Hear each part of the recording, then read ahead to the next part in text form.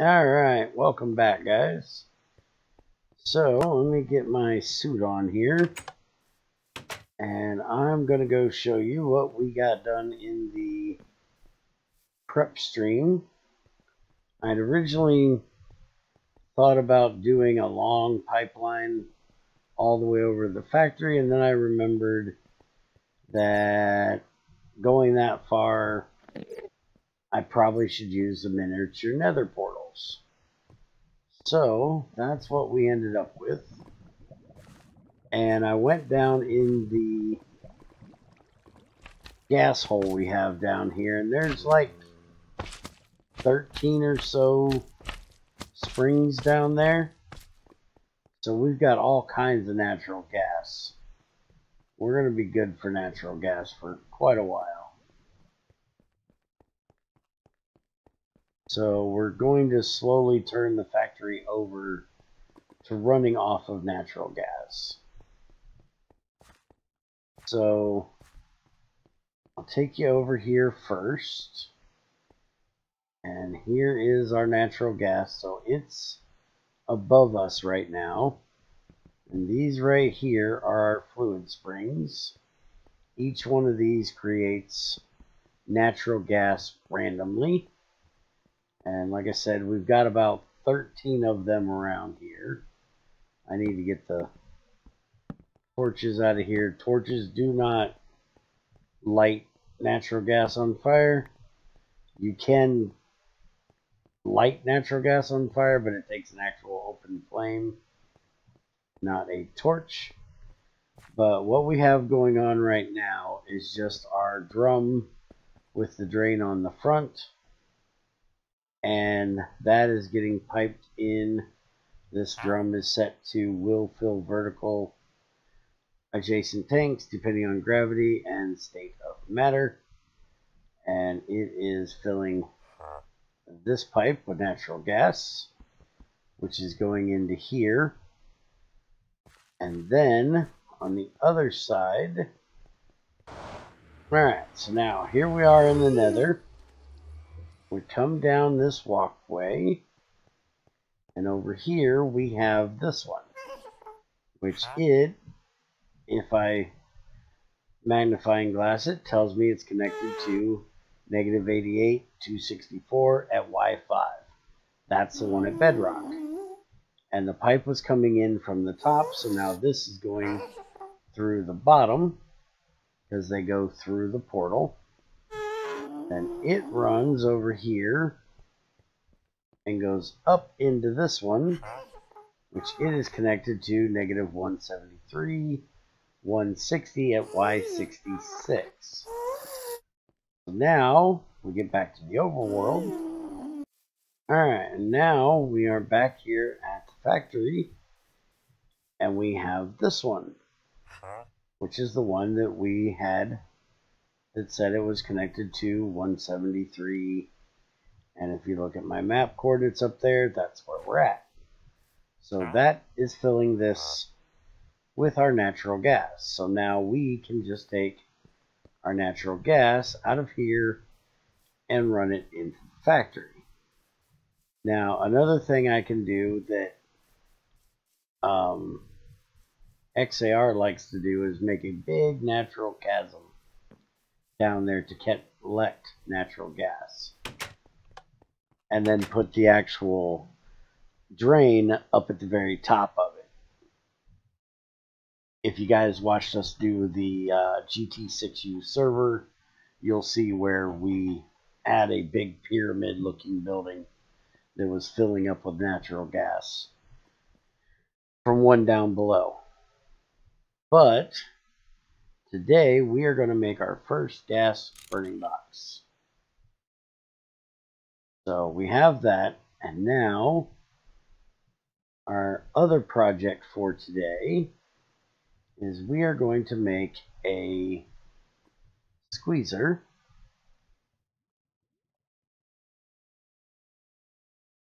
So a squeezer uses KU to squeeze things,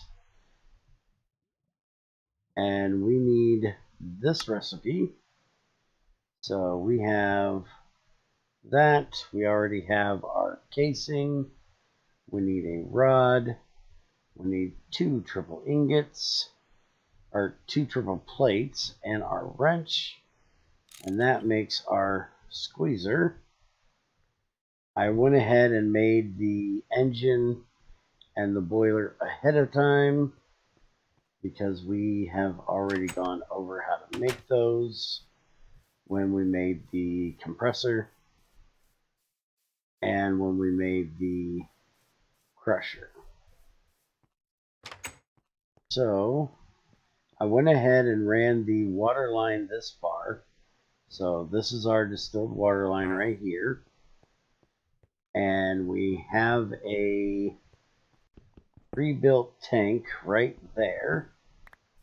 This is going to be for our latex. So we're going to kind of line this up with that.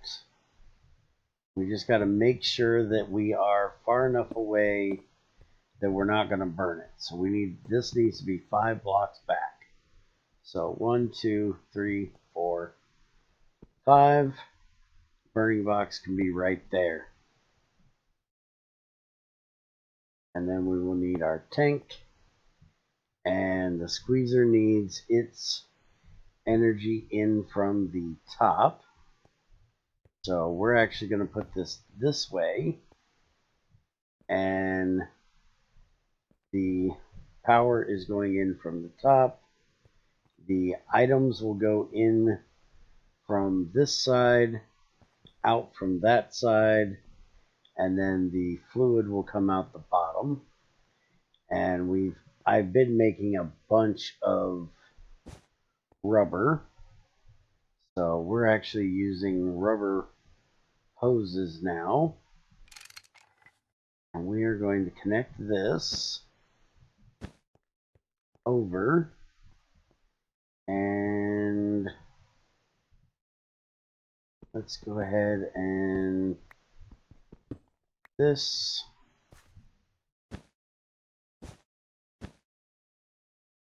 We will connect that right there. Oh, hold on a minute.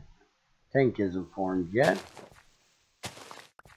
I need to turn the valve down. Now the tank is formed. So now this will connect. There we go. That takes care of that. Now we just need to get our engine on here. It's going to go right there. Turn that direction. And now we're going to need 3 pipes to get up and over the top of that. We're also going to have to run our water line down there. And at this point, we're not going to worry about the return. This isn't going to be that much. Let's get...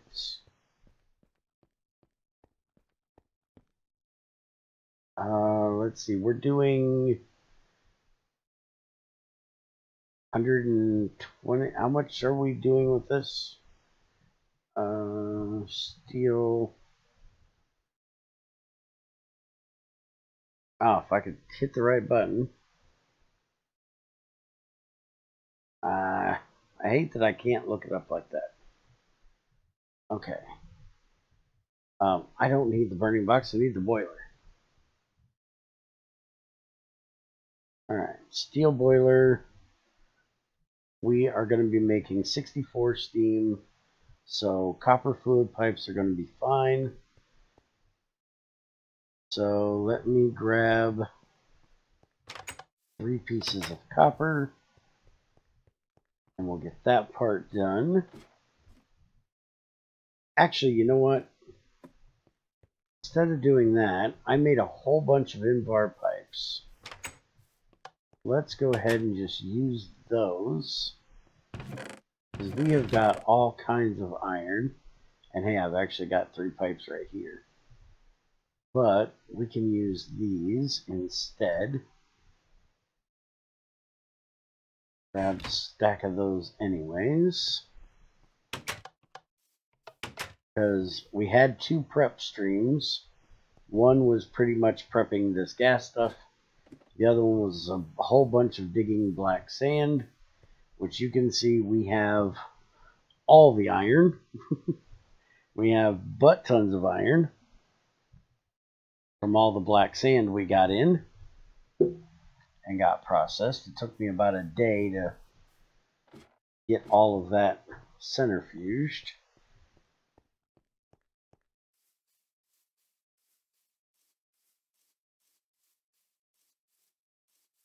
Alright, and I'm going to make a tutorial for the mini nether portals. So if you don't completely understand how they work, I will put a little card up in the corner for you guys to click on that'll give you a little bit better explanation of how they work. But it's pretty much the same as connecting regular nether portals. You just divide your overworld by 8. Alright, so that's that. Now we need to get our 2 fluids in here. So let's dig down here and dig over here to the water line.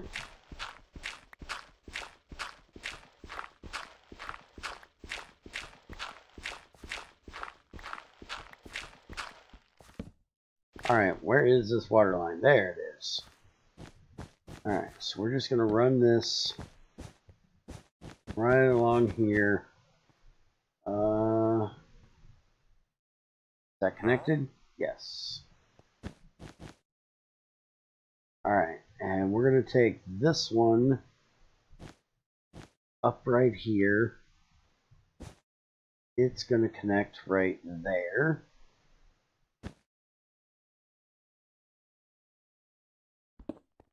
Out of here real quick.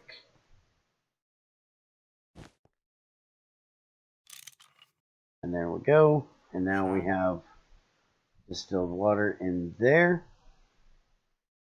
And now on this side, we'll do this here. So for this, I put the nozzle on the side. And so we can keep everything straight, I'm going to use Invar pipes for the natural gas. And we're going to take it down and put it on this line here.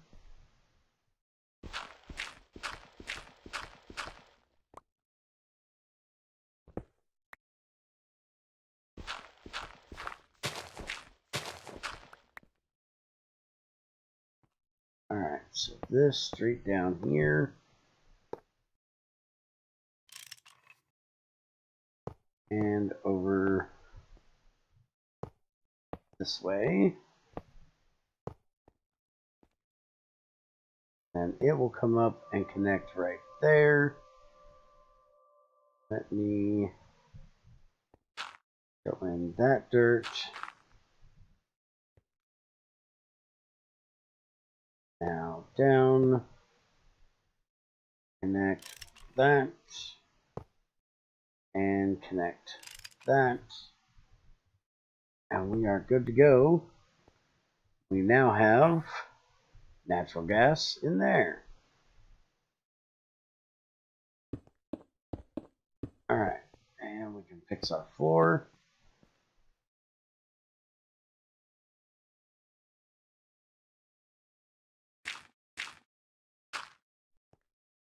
And we can fix our wall.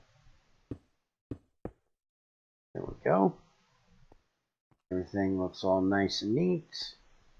I will make some plates to make that look a little bit better back there later. So now we need to get a chest on here. If we look at the sticky resin in the tweezer,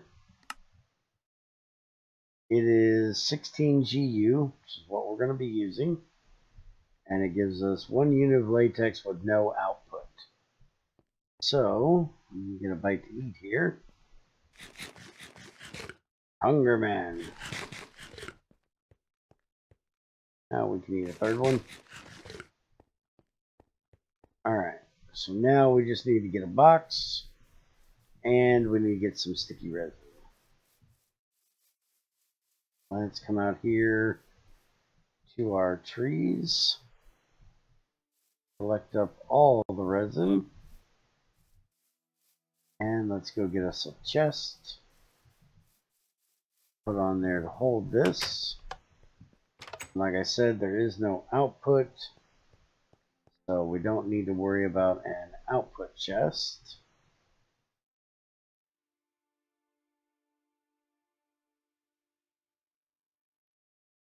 Don't I have a chest over here? Yeah, there we go. Thought I did. And I've only got 1 stack of resin in there. We're going to leave that in there. That way I have some for if I need to make sticky pistons.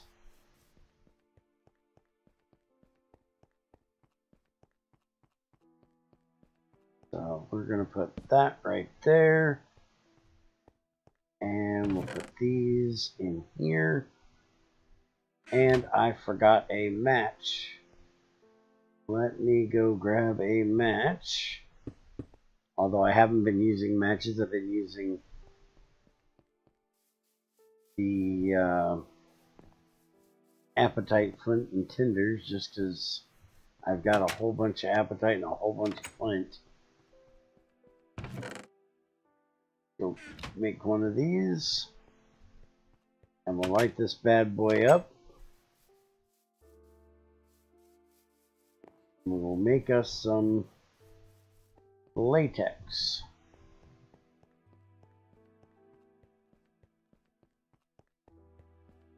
And I do believe next time we are going to work on making a shutoff for this. You gotta love that blue flame. I think next time we're going to work on getting a shutoff made for this.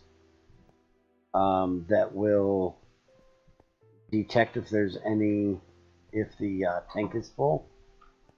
And it'll run a shutoff over here and shut this off. Probably try to do an item detector. See if we can detect if there's any items inside here. And if not, then it'll also shut it off. See if we can get that around. But basically what we're doing is this thing is going to make our latex faster than what our coagulator can handle. So we're going to take another pipe and we're going to bring it in probably right here. We're just going to connect this hose up right here, and we will have it come out, come in here and connect to our coagulator that's making our rubber. So now we'll be able to do a whole lot more at one time. So we'll do this, bring this up, and let's go look at the coagulator while this thing gets temperature. Might as well grab it while we're there. I ought to put another door on this place, which I'll probably put one in like right there.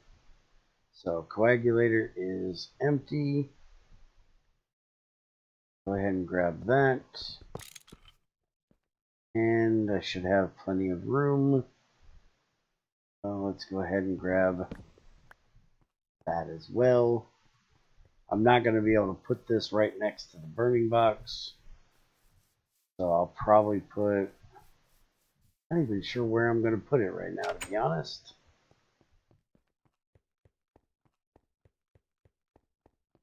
Alright, so we're up to pressure, or we're up to heat. Now we're just getting the pressure up. And I gotta put this... You know what we can do, actually? Let's take these out of here. And let's just put this over here on this side. So the coagulator can only go in through the bottom or the left. We can put that right there. Put the rubber in it. We can put the coagulator there. And then it can go in through the left. So it should go in just like that. That should work. Because as long as it's being piped in, it'll work. Now we just gotta wait on this thing to get enough power to turn on, which we may have an issue with that because we're trying to run at the exact amount it needs, and we may have too big a pipe. Because there is a problem because of the sloshing. If you have too many pipes, it'll even out the amount of fluid across the pipe. And so the engine may not get enough to make the machine run. And it doesn't tell me what the actual output is of the engine. So we just got to wait and see if it actually turns on here. And if it doesn't, then we will have to change it out to the copper pipes, which will most definitely work. Let's go ahead and go grab those copper pipes, because these are twice as big as what they need to be. So that gives each pipe twice as much room for the steam to not be pressurized. Because see, these can move 200. These can move 100.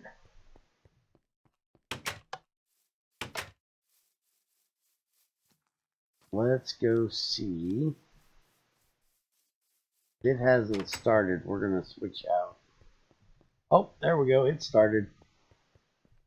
Alright, we don't have to switch it out. I just got impatient. Alright, so now it's squeezing. And it's making us latex. And if we look outside, we should have latex coming into our coagulator and making us rubber. And we probably have some already building up in the tank. So absolutely perfect. Now, with as fast as that is going to run, we could actually set up a second one of these over here, which I may end up doing. Right now we don't need quite that much rubber to worry about it. But there is that option with this, since there's so much latex that's going to be made compared to the time that the coagulator takes. There we go. We now have a nice gas-powered rubber setup. Like I said, I think we're going to work on a little bit of automatic shutoffs for this next time, and probably start moving some things over from the other building, like the lathe and the compressor. We're going to move over here and set them up on gas, and I may even run some gas over there so we are not dependent on creosote and charcoal or coke so much. So, thank you all for watching. Hope you enjoyed. Don't forget to hit them buttons and do them things. And I'll see you guys next time.